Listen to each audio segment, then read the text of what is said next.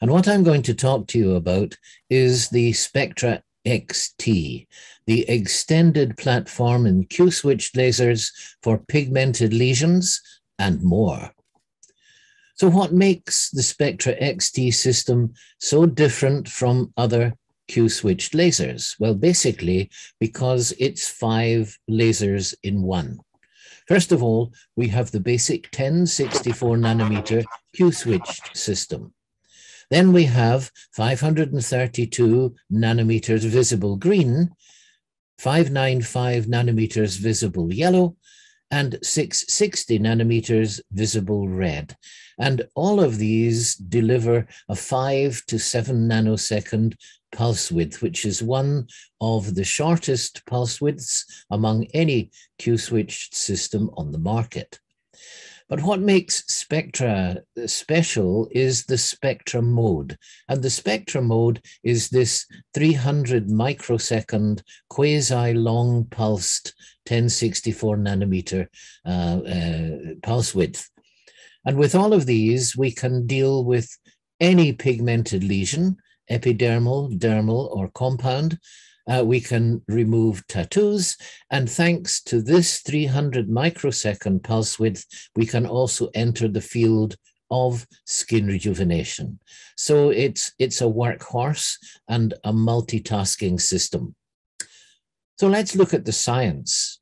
First of all, when we look here at the wavelength from 400 to near infrared beyond 1000, you can see that as we approach the longer wavelengths, we get deeper penetration. But as we approach the shorter wavelengths, we get better absorption in blood and melanin, which are the two targets we're interested in. Therefore, we have to balance these. So here we have melanin, oxy, and deoxyhemoglobin. And the first wavelength we look at is 532 nanometers visible green. It's excellent for discrete epidermal pigmented lesions, but it can also deal with any red or yellow pigment in tattoos that is recalcitrant to 1064. However, we can also use it for very small telangiectatic lesions. Then the next wavelength is 595 visible yellow, and that can deal with these tattoo pigments that have not been dealt with by 1064. But more interestingly, it can deal with vasculogenic problems, for example, post-acne erythema, and so on. Then we have 660 nanometers visible red, and it deals with these tattoo pigments, but it can also deal with discrete epidermal lesions. And in fact, it's safer than 532 nanometers. And I'll go into that in detail later in the presentation. And finally, we have the basic wavelength of 1064, deep penetrating, absorbed in melanin, with also some absorption in blood, but not at the Q-switched Q-switch pulse width. Deep dermal pigments are the target for 1064, and of course, blue-black tattoos. And with that 300 microsecond pulse width, we can also do some skin rejuvenation. And you will see some examples of that in the presentation. Spectra XT offers a selection of ergonomic handpieces, giving accuracy and precision with extended functionality. Let's take a quick look at the handpieces. First of all, we have the zoom handpiece, and as the name suggests, you can go from 1 to 6 millimeters at 1064 in a number of easily switched steps, thanks to the collar on the handpiece. It's auto-detected, and also spot size change is auto-detected by the system. Clinical indications are black and dark tattoos and dermal pigmented lesions such as nevus of Ota, abnom, any kind of melanogesic lesion in the dermis. And at 532, we can deal with red tattoos, but we can also deal with epidermal pigmented lesions, lentiginase, freckles, seborrheic keratosis, and so on. Then we have our collimated toning handpiece, and it also offers a range of spot sizes up to a nice large 10 millimeter spot. Again, auto-detected.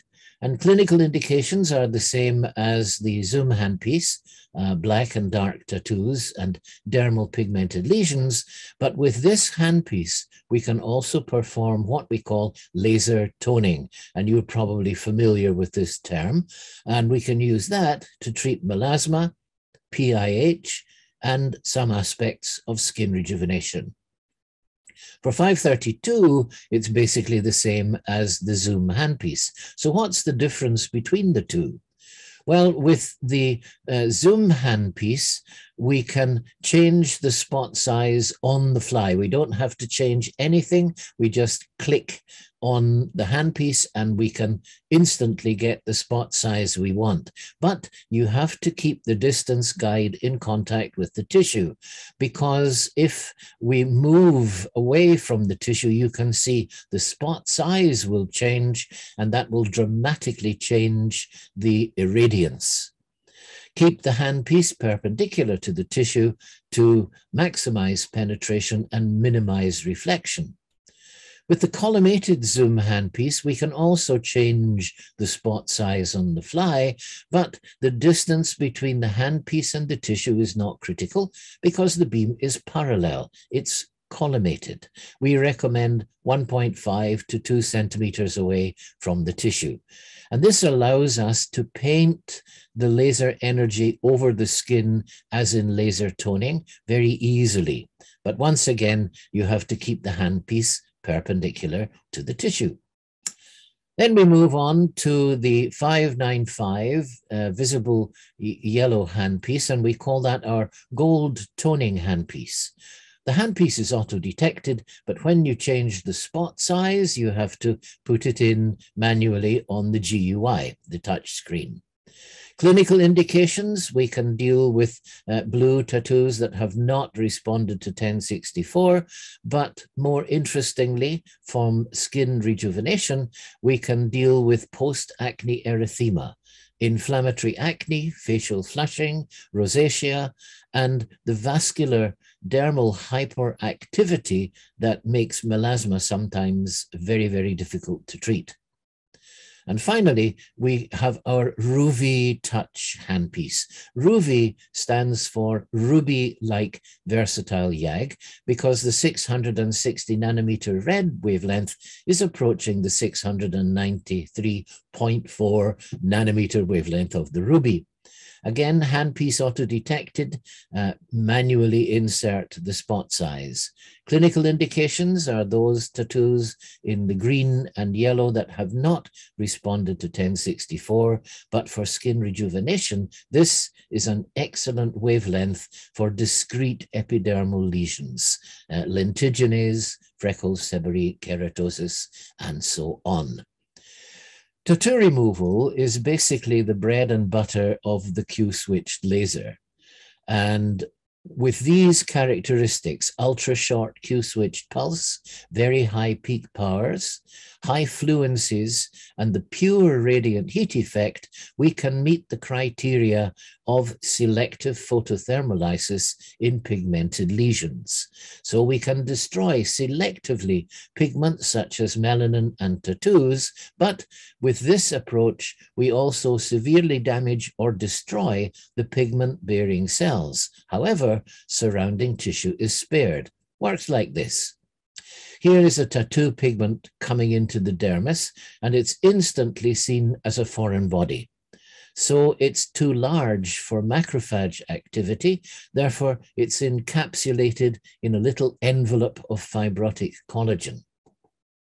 In comes the 1064 nanometer Q-switched energy incident on the target, heats the target up very quickly with minimal spread of heat, and the target is destroyed. But unfortunately, or fortunately, depending on the circumstances, the encapsulated structure is also damaged. Debris are now small enough to be removed by macrophage activity, and this is the nanosecond domain pulse giving selective photothermolysis. It's excellent when removing tattoos because we want to destroy that protective coat of fibrotic collagen. And it's also necessary when we're treating dermal pigmented lesions. All right, so here's the process of tattoo removal. This is a linear tattoo, so we're using a small spot size, 6 to 8 joules per square centimeter, and you can see the test shots have turned white. That means the ideal endpoint. Here's the whole tattoo lesion treated. And you can see that all the white points showing that the tattoo pigment has been reached with a little bit of erythema around the whole area. And 6 weeks after 3 treatments, with an interval of from 4 to 6 weeks between treatments, we get this excellent result. So here's a typical dark tattoo.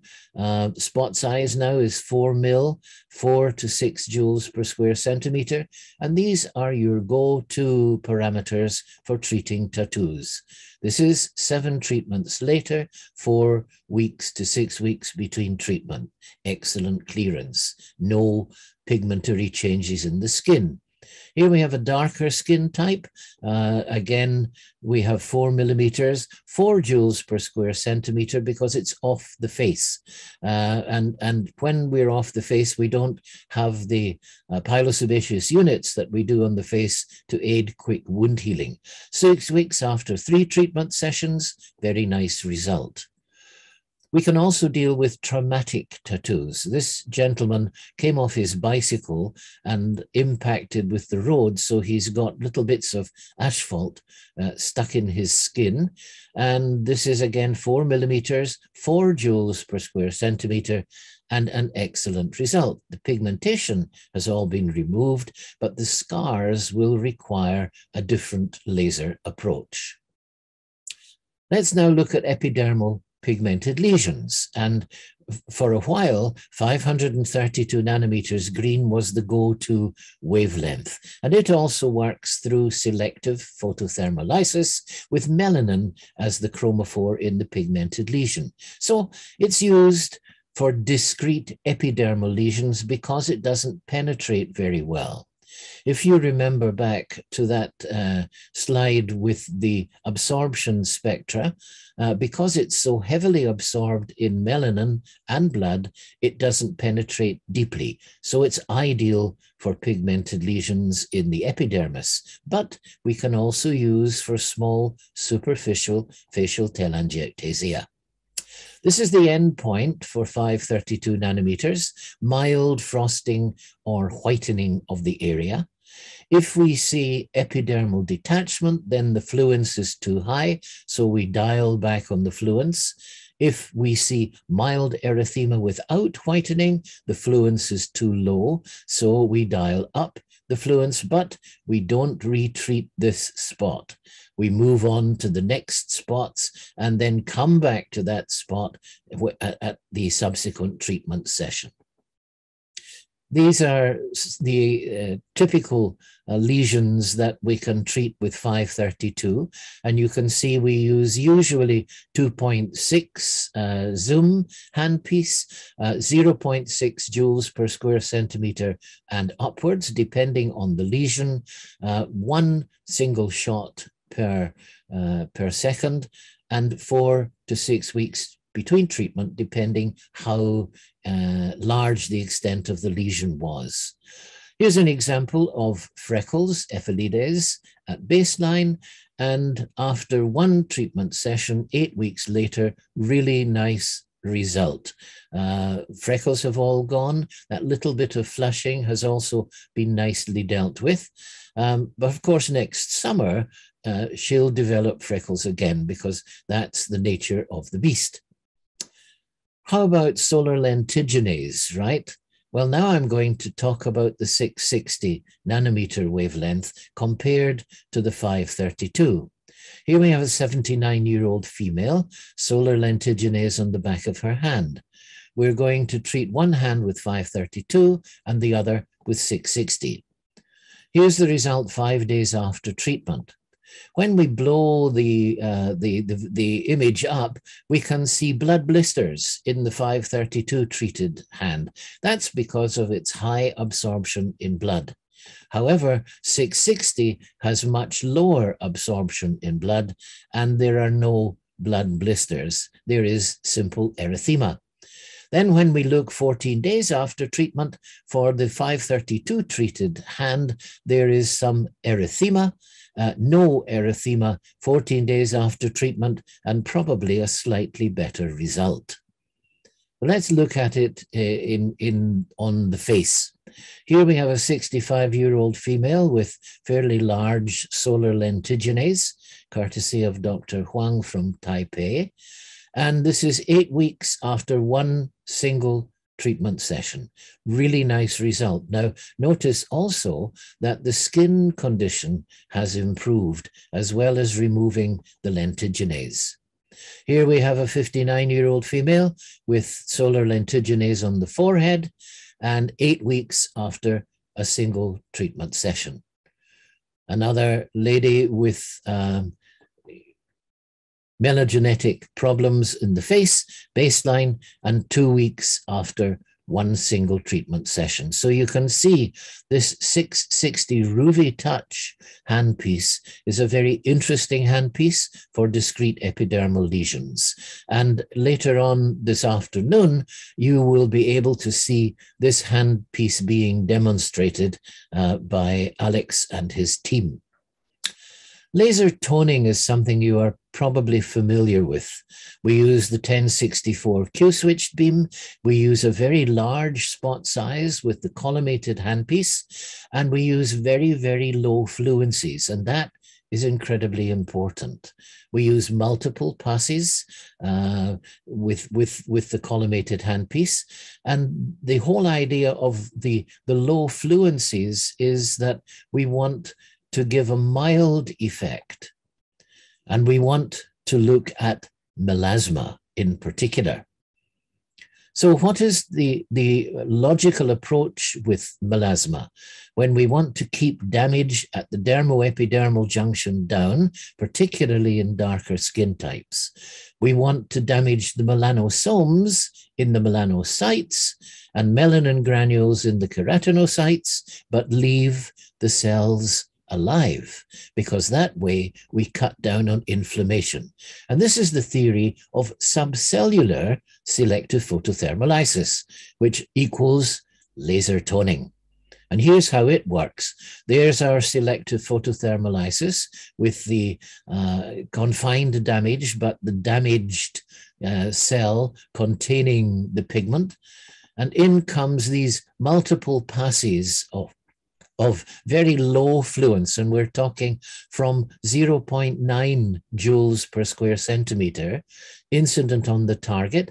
It heats up swiftly but gently. It destroys the pigment, but it leaves the structure intact. And that is the whole principle behind laser toning. And here it is demonstrated with ultrastructural findings with 3D tomography placed in front of a transmission electrophotomicrograph. These are melanocytes from a melasma patient. You can see the dendritic processes extending up into the stratum spinosum. And if you look at the stratum spinosum at these daughter keratinocytes, you can see the melanin cap over the nucleus. This is from the same patient, an adjacent site, after 8 laser toning sessions at weekly intervals. The melanocyte is still alive, but it has undergone a dendrectomy. And that means that it's not going to be able to produce nearly as much melanin nearly as quickly. And again, when you look at the transmission electron micrograph, you can see that a lot of that excess melanin in the daughter keratinocytes has been removed. So this is a patient from the same study that reported that ultrastructural finding. One side of the face was to be treated and the other side was not treated. Treatment interval is 1 session per week. And you can see that the treated side has very nicely cleared the melasma, but it's still quite apparent in the untreated side. Here we have a darker skinned patient, a type 4 skin, 2 to 4 passes per session, 1 to 1.4 joules, and this is 6 months after 10 treatment sessions. And you can see that not only has the melasma been removed, but her skin condition has dramatically improved. That is something that laser toning can do even if there is no melasma. It can tone the skin to give a really nice result. It can also treat PIH. This lady had a nevus spilus on her nose. It was treated with 532 and it left this PIH. The PIH was then attacked with hydroquinone and kojic acid and other lightening agents over a 5-month period with no result. However, 1064 nanometer laser toning, 7 treatment sessions at 1.3 joules per square centimeter, and it's gone. And the nice thing about PIH is that once it's gone, because it is the result of damage. It's not the result of something in the tissue. So unique to Spectra XT is the 595 gold toning, which allows us to treat vasculogenic conditions. Also the vicious circle we find in melasma, post-acne erythema, post-laser redness, rosacea, and so on. So here we have persistent post-laser redness. This young lady had a fractional CO2 treatment for skin rejuvenation 10 weeks previously, and it hasn't cleared. So what has happened is it has induced some form of rosacea. Therefore, we're going to use one side with the 595 and the other side untreated. And this is 3 days after the 1 treatment session. Very nice lightening of that redness. Now, 595 is the same wavelength as the pulse dye laser, but this does not work in the same way. The pulse dye laser destroys blood vessels. The 595 laser calms them down so that we get this reduction in redness. This is an example of post-acne erythema. The acne itself has been mostly removed, but very disappointingly, many patients are left with this post-acne redness. It will go away 2 to 3 months, but if we use 595 gold toning 2 weeks after the 2nd treatment session, and it's gone. We can actually use it also on active acnes, courtesy of my good friend Swapnil Shah in India. This is a really nasty example of some nice pustules. And here is 6 weeks after only 2 treatment sessions. Then he will reduce the fluence and he'll treat that post-acne redness that is left there. The Spectra XT is famous for the Hollywood peel. It used to be called the Spectra peel. But then when the system was introduced into the clinics in Los Angeles, it became very, very popular amongst the Hollywood crowd, and it was renamed the Hollywood peel. And it's excellent for acne, for tired skin, and for enlarged pores. It is based on this carbon lotion as a photo enhancer. The carbon lotion is FDA approved with uniform, very small carbon particles. It's spread evenly on the face and allowed to sink in over 10 to 20 minutes so that it sinks into the skin and makes its way into the pores. We use the Spectra mode first, that's the 300 microsecond pulse. So there you can see the photo enhancer in this little diagram. It's formed a thin film over the skin and down into the plugged pore. In comes the laser, and it is totally absorbed in the carbon. The carbon, black, it will absorb any color. It doesn't matter whether it's visible or near infrared. So all of the laser energy is transferred to the carbon particles. They heat up, but they heat up without any ablation. The heat then spreads down through the epidermis into the dermis, and we get heat shock proteins around about 48 to 49 degrees Celsius. And these are facilitators for collagenesis from fibroblasts. With this one, we match the spots, we don't overlap, and we give only one pass. Then we move to the Q-switched mode, 5 nanoseconds, and at these parameters, 1.5 to 2.2, we use a 30% overlap with 3 to 4 passes with the 8 millimeter or 10 millimeter collimated beam. And then when you start off, you would probably want to start with 5 hertz, but as you become more comfortable, you can move up to 10 hertz. And this has a completely different and very dramatic reaction in the tissue. It literally blasts the carbon particles off the surface of the skin without any heat being transferred to the skin, because this is a non-linear effect. You will see a plasma spark being created, and then there is a photoosmotic shock wave, which is driven down into the tissue. And we know that photoosmotic shocks are beneficial for skin rejuvenation. And as the particles fly off the tissue by kinetic energy, they take with them some of the stratum corneum, hence the name, the peel. So this is in action, and you can see the plasma spark. You can see the carbon film being removed from the tissue completely atraumatically and athermally. And the results are very nice. Here we have some pustular acne at baseline, a 6-month follow-up after 6 treatment sessions, just beginning to erupt again. So it's time for some more treatment. Here we have acne scars and photoaging at baseline. And this is in a type 1-2 patient from the USA. And at 4 weeks after 4 treatments, calmed everything down very nicely. Large pores are an excellent indication.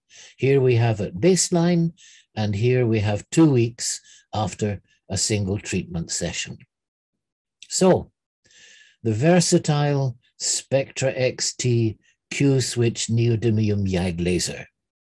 Of course, these days everybody is raving about the picosecond laser, but with this particular system, you can keep the magic of the Q-switched system. It lives on. Thank you very much indeed for your kind attention. You cannot ignore the science. You can't ignore the results. I believe it is the laser for all reasons and for all seasons. 谢谢。